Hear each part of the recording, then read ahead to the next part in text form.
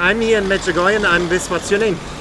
My name is Pat O'Connor. And Pat, I met you in the Holy Land, now you're here in Medjugorje. How often have you been here, Pat? We are here since last Tuesday. We're here for a week with a group of 66 people. And your first time here? Or how no, we come twice a year. You come twice a year? Yeah. Why do you come back all the time, Pat? Because Our Lady calls us back. Yeah? Our Lady calls us back, yeah. We get the urge to come back and Our Lady calls us back. Yes, I see it in your eyes. You got the lady smile. You know, people say you can see Our Lady in the eyes of the people. And what is so special for you about Medjugorje? Well, Medjugorje is very special because first time I came was in 2005. And I was doing well in financially and everything, and I believe our Lord and Our Lady was preparing me for something. Shortly after that, I lost all my worldly possessions, most of them, you know. Wow. But I was able to cope. I had faith. I had trust in Our Lady and our Lord, you know. So after that, then I began bringing groups back here myself, you know. And we go to the Holy Land as well, and that's my mission now, yeah, Thomas. Yeah. And why do you like Medjugorje so much? Well, I like Medjugorje because the peace here, you know. Did you receive any healing? Personally, or graces, special graces?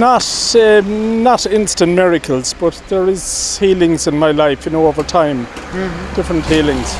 You have been Catholic all your life? Practicing Catholic all my life, yeah, and very sit on the fence Catholic up to 2005, I'd say, you know.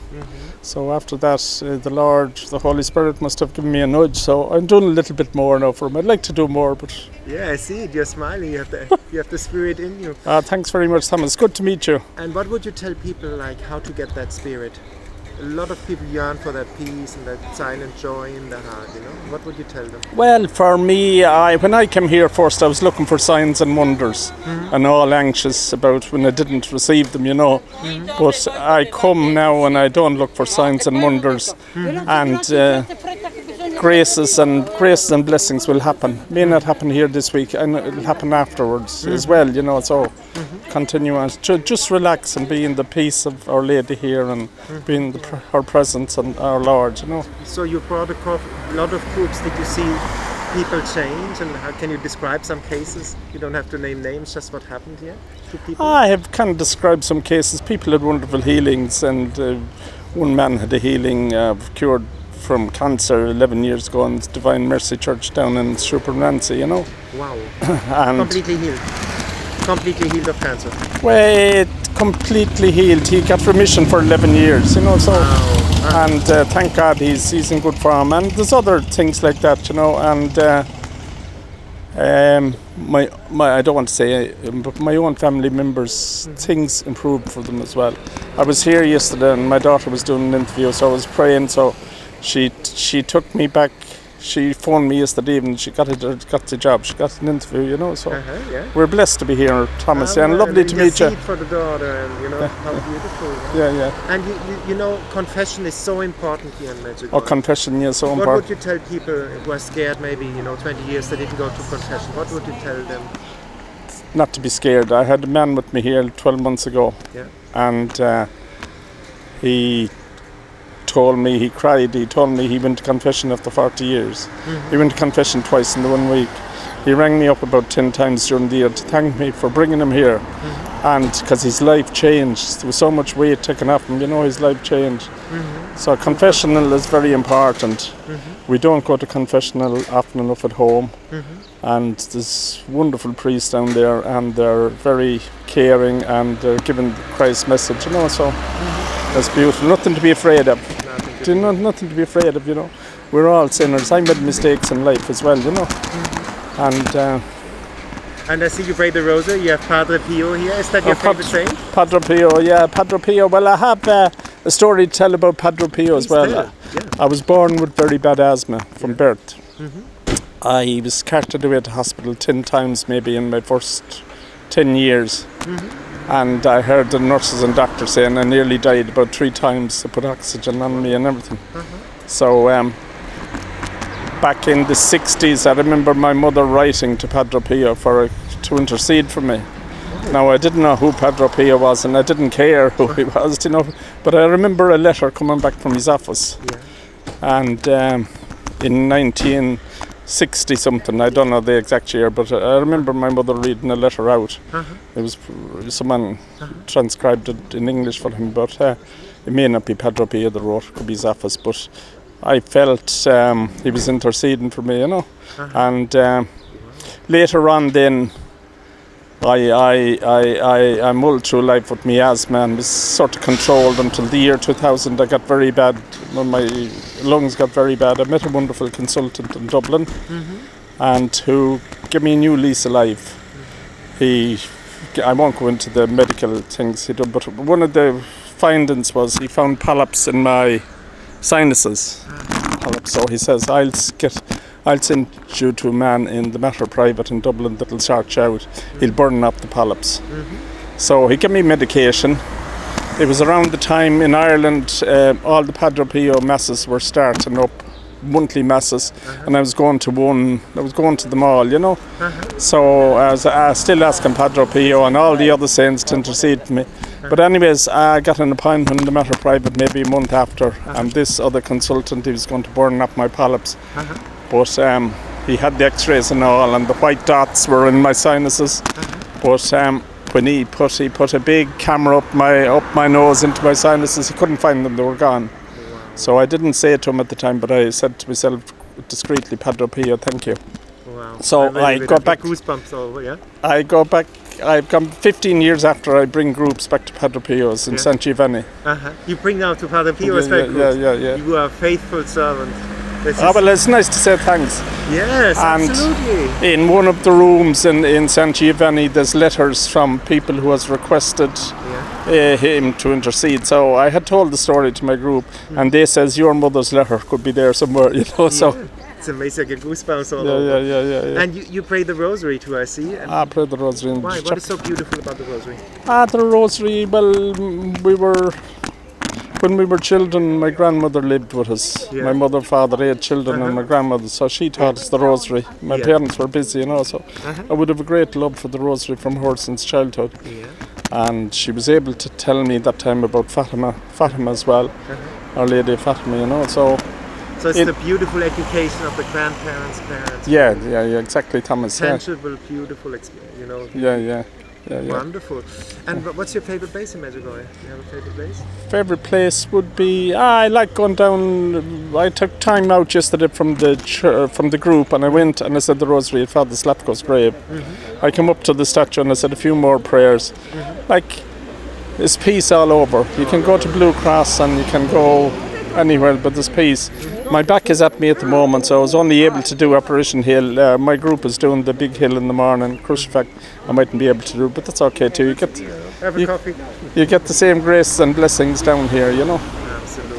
Yes. And if you compare like Medjugorje to the Holy Land now, what is the difference? Can you describe that a bit? This is different. Our Lady is appearing here daily, giving the messages, and the great sense of peace, like down there in the church ground at 20 to 6.